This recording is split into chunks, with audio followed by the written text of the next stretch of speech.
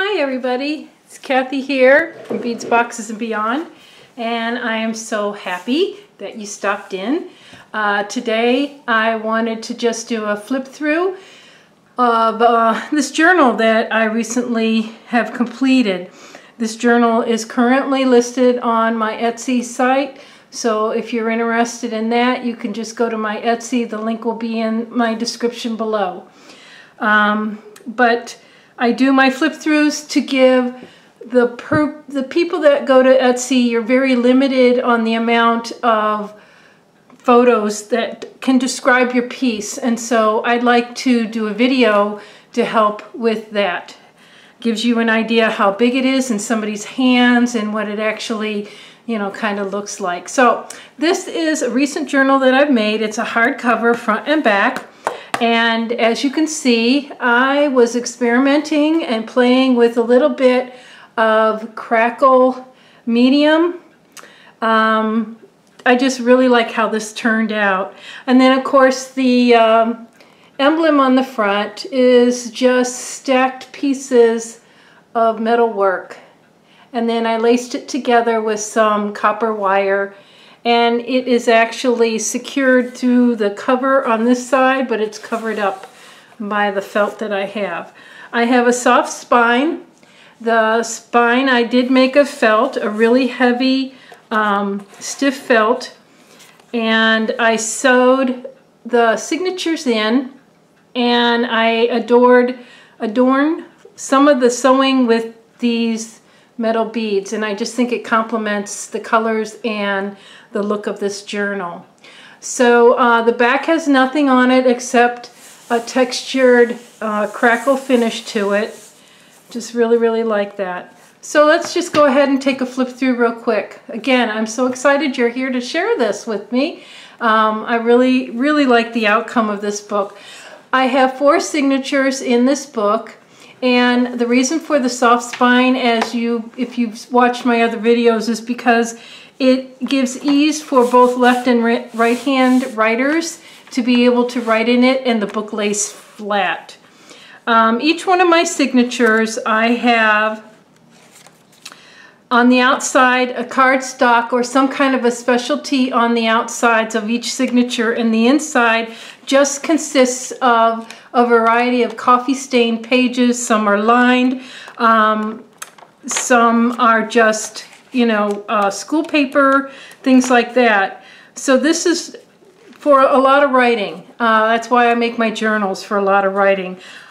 But let's get started here. So my front cover is just this piece of cardstock. I have my card attached. I have a cheesecloth that helps with the effect of the spine. I really like that look too. So on the inside of this first piece here, I have a business envelope with a window in it. And I just made some tags for you to write on, and that goes in here. Now, with all of my journals, you don't have to keep the things that I put in the pockets or the tuck spots. That's up to you. You can easily remove them or add more of your own things. But each one of my journals, I like to put in there lost items that I have found at antique stores and flea markets. Case in point, I have this old letter from 1922. It's actually a postcard letter.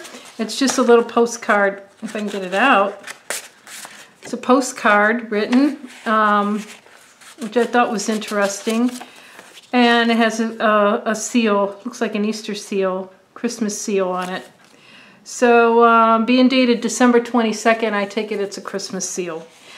But my journals, I like to go and purchase things like old photos and postcards, things that are just kind of lost, things that have penmanship on it, that are old, and just add them to the journals for a place to hold them. So I have these tags here in this really cool little multi tag pocket. You can easily put pictures on these, or tape and adorn the tag to anything that you would like. So this was the second signature, and again I have a packet of pages in the middle for you to write on and document. And then here we have a pocket, and it has some bluebirds on it. And in the pocket, we just have a couple of cards for you to write on. I especially love this card, or tag. I love the penmanship on that one. The calligraphy is just gorgeous. So, you know, it gives you an idea of just some of the things that you can tuck in.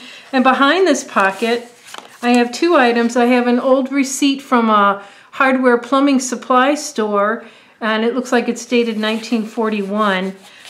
And then I have a vellum type envelope here, and it has two bird feathers. I have one really long blue jay feather, and then another one that's just a dark, probably a pigeon feather.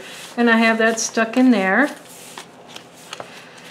And then this is the third signature, and instead of a cardstock to surround this signature, I have a piece of canvas.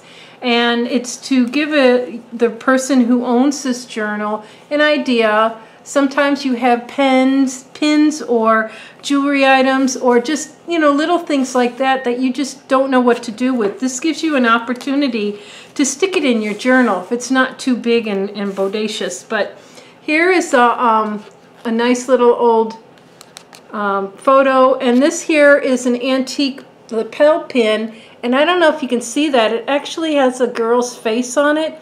It's in really bad condition, but it shows its age, and I thought it'd be nice, you know, just to put on that page to give you an idea. And then we have another section of, you know, just the coffee stained papers. And then on this side here is another example. This is like a boutonniere pin or a lapel pin. I just used that and used an old ticket right there to secure it. And then on this side we have another one of these photo booth photos. So this signature here, being the last one, I made a pocket on this side with a little bit of some collage work of stamps and pictures.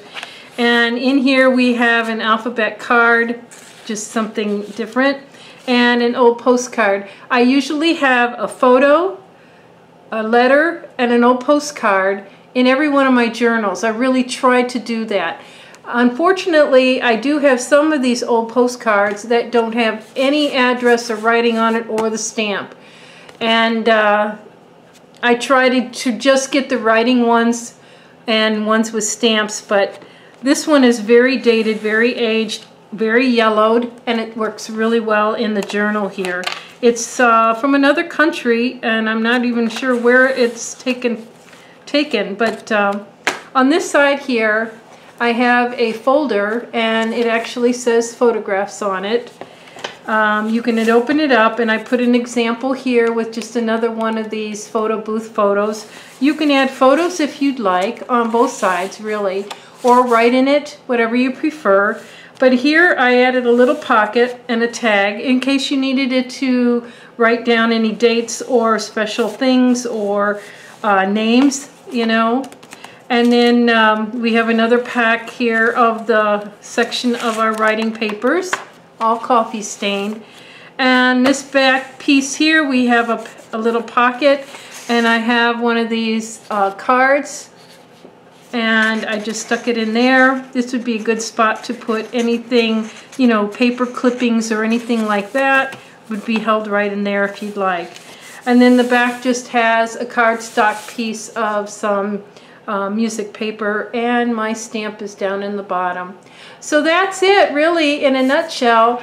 It's more work was put into the cover than the actual insides of the book. I usually spend an awful lot of time doing the insides, but so many people really just want something to write in and just a few places to tuck their mementos. So this is what I came up with, and each journal I design and work with and make, it's just learning another process, or just, you know, adding different elements and stuff. And I really like this one. I really like the colors of it. So if you enjoyed seeing this, take a jump over on my Etsy site and just see if it's still available, and you can take a look at it there.